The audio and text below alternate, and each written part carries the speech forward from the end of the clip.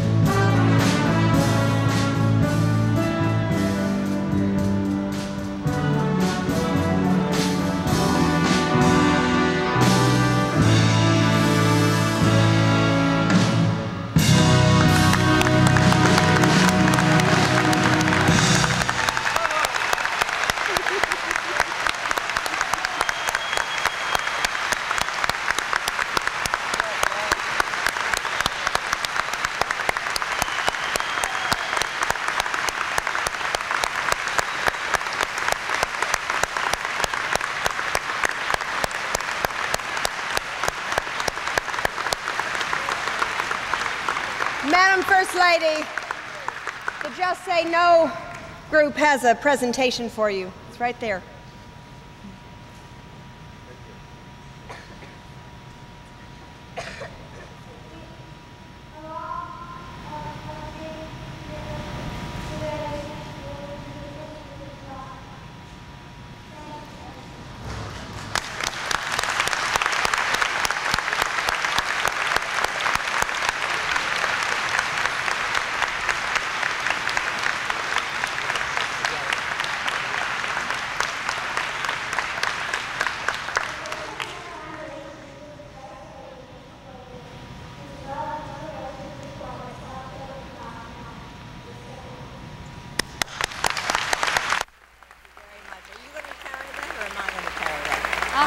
Huh? I don't know.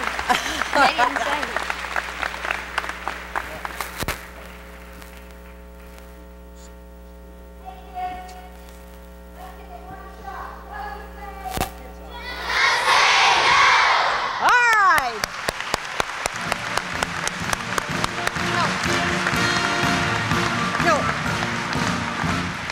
Okay, kids, just hang on a minute. We're almost finished.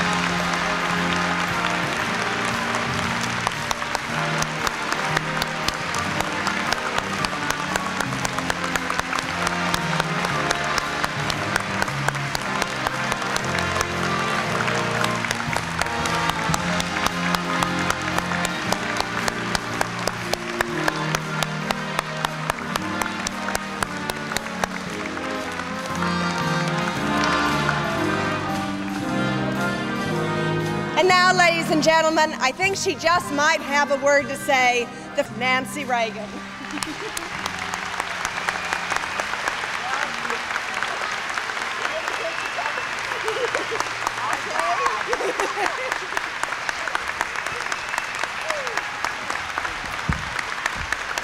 Thank you. Thank you very much. Thank you. Thank you very much. Thank you. Well, wait till I tell my husband about this.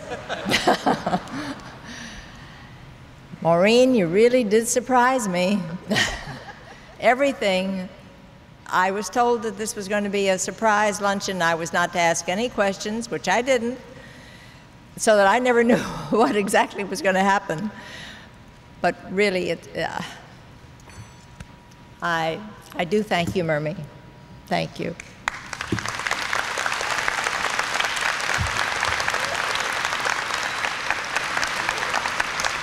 And I want to thank Rich Little, my good friend,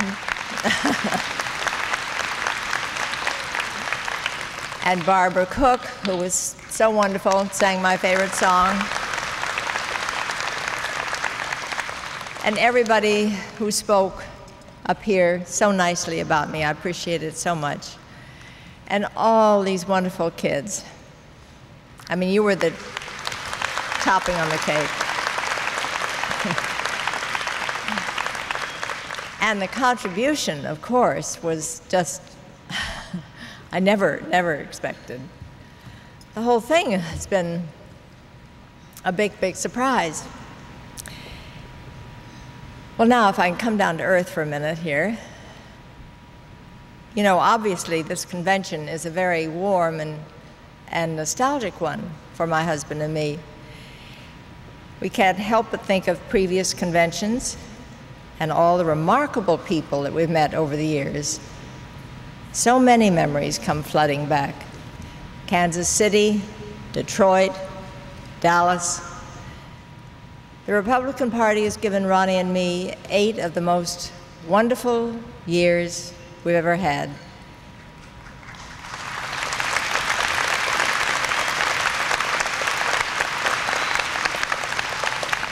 Of course, sometimes they were a little bit frustrating and a little bit frightening, but they were wonderful.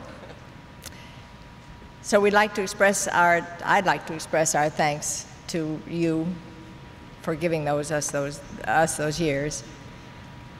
But you know, there are cycles and rhythms to life. There are times to enter, times to stay, and times to leave. And today the curtain begins to close on the Reagan era of the Republican Party.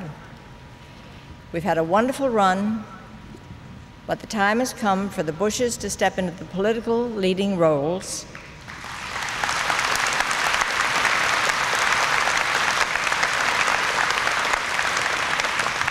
And for the Reagans to step into the wings. And that's as it should be. During our 2 terms together, George and Barr have been totally supportive and helpful and gracious, and they have our gratitude and affection. My husband couldn't have selected a better vice president than George Bush.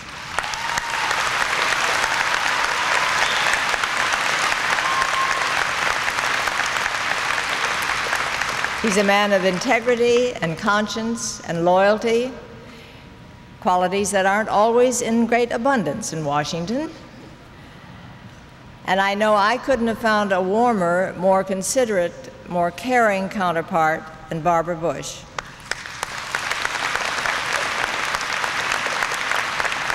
And I think she'll be a remarkable First Lady.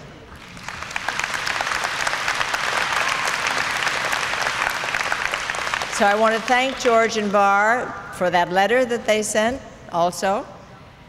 And I want to thank all of you here and so many others who aren't here, who have stood by us over these past 8 years. I can't tell you how important it is to know that you have friends. So to my friends, I say a very heartfelt thank you. Thank you very much.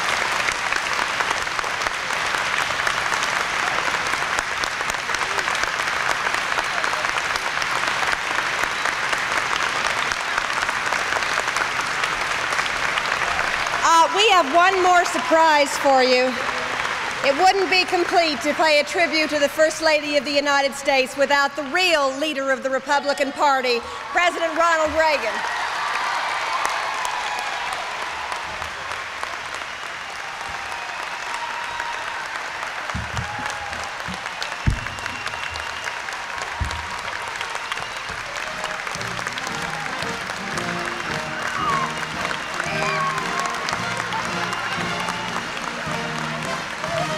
Didn't I, though? And really kept a secret.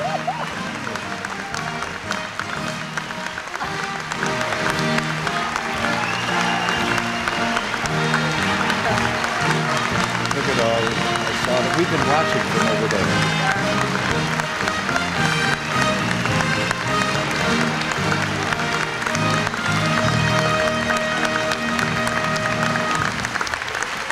Thank you. Thank you very much. I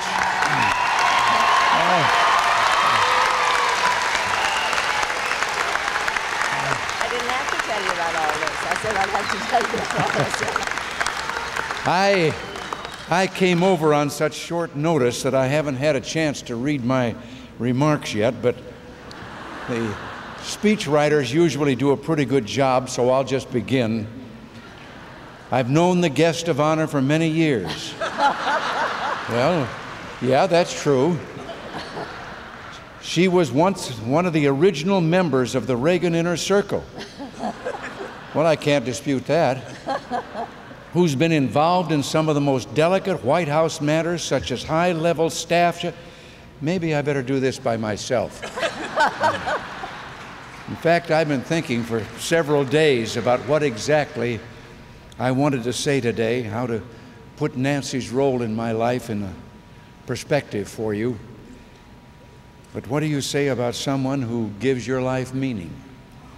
What do you say about someone who's always there with support and understanding? Someone who makes sacrifices so that your life will be easier and more successful. But what you say is that you love that person and treasure her.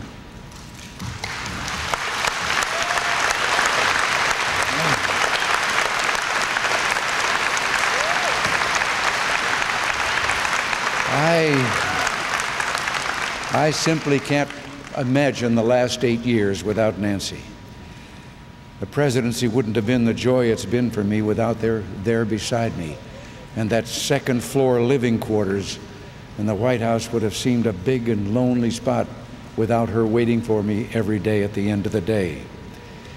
You know, she once said that a president has all kinds of advisors and experts who look after his interest when it comes to foreign policy or the economy or whatever, but no one who looks after his needs as a human being.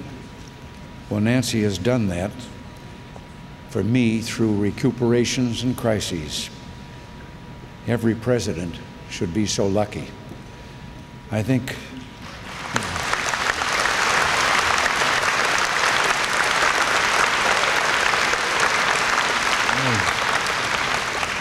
it's all too common in marriages that no matter how much partners love each other, they don't thank each other enough. And I suppose I don't thank Nancy enough for all that she does for me. So Nancy, in front of all your friends here today, let me say thank you for all you do. Thank you for your love. And thank you for just being you.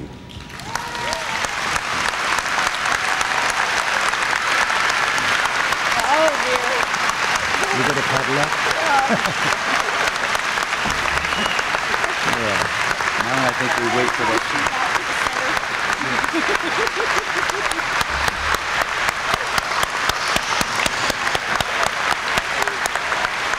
Please let us invite Rich Little and Barbara Cook back to the stage, and Barbara will end our program by singing America the Beautiful.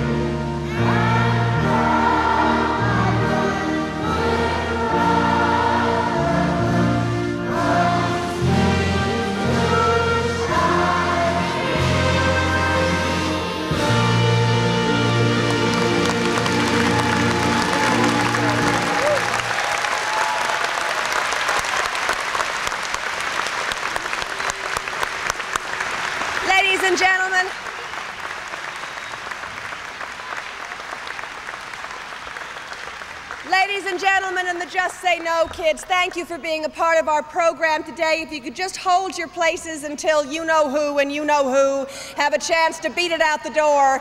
The program is over. We appreciate you. We love you. We welcome you to New Orleans.